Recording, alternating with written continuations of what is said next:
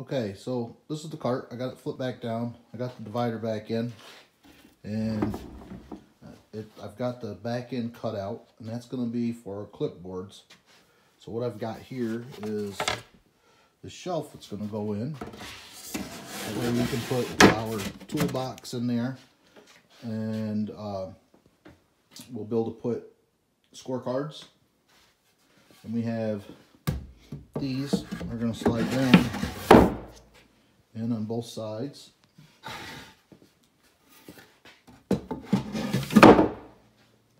And that's going to make our handle so we can push our cart around.